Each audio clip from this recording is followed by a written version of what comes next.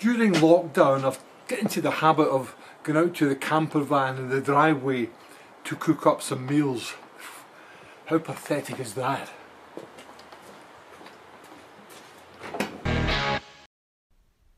In actual fact, I've been enjoying using what I think is one of the best bits of kit available for camper van use, the Ridgemonkey. Originally designed for fishermen making toasted sandwiches at the side of a river, the Ridgemonkey has been adopted by campervanners and motorhomers as a kind of replacement oven. It really is a remarkable bit of kit. Those of you who have seen my earlier videos will be aware that I loved my oven in our old Hyundai 1800 conversion.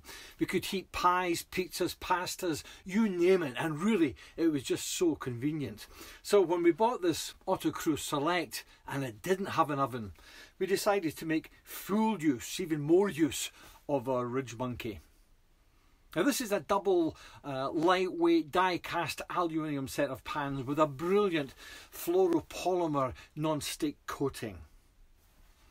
It's got a rigid exterior to give an even heat transfer, and it has cool touch handles which are removable to save space. It's actually not very big, so it doesn't take up a lot of space. One of the problems, of course, with an ordinary frying pan, which tends to have a long, awkward handle, is they're always quite difficult to pack away. And this model of Ridgemonkey, the Compact XL model, comes complete with a set of plastic spatulas which are conveniently stored inside, as are the removable handles. Now, as I mentioned, the Ridgemonkey was originally designed for fishermen to make toasted sandwiches, and the standard size model is ideal for that. But Ridgemonkey then made a slightly bigger version, and folk realised very quickly you could cook a wide variety of meals in it without any fuss or unnecessary mess. This model is 395 by 200mm and 40mm deep, and we use it for not only making toasted sandwiches of all descriptions, but for heating pies and sausage rolls, cooking up a full Scottish breakfast complete with haggis, or as I'm doing here, making a rather nice omelette for my breakfast. I spray a wee bit of oil into the pan, let it warm up, then add my eggy mixture of 2 beaten eggs, a drop of milk, some grated cheese and some ham. And in no time at all, you've got a lovely omelette for your breakfast. We also use the Ridgemonkey to heat up pizzas. Now if the pizza is large, then you'll have to fold it over to make it fit. In fact, you kind of create a calzone. Once one side is cooked, flip the Ridgemonkey over and do the other side, and the end result is brilliant. A pizza with a crispy outside and a hot melted filling. And all you need now is a glass of Italian red wine. From time to time we're a bit more adventurous in our use of the Ridgemonkey, and on a couple of occasions I've actually made my own pies using pre-cooked ready rolled shortcrust pastry, some filling of mince or stewed steak, or even on one occasion we made one with mac cheese inside. Or of course you could simply warm up a pre-cooked pie. The Ridgemonkey is also great for making curries. I'm very fond of curries, and this is how I do it.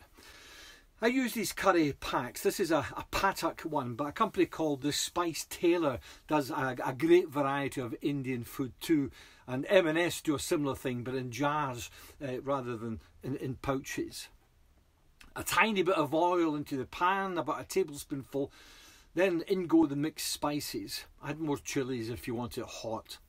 Warm up the spices until they start to give off that pungent aromatic scent. Then add some lamb or maybe chicken, prawns or veggies, depending on your taste.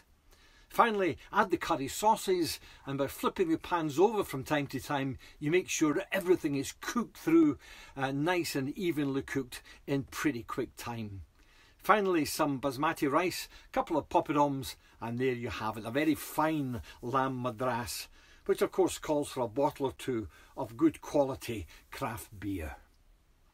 Now of course you might not fancy the idea of lingering scent of curry in your camper van.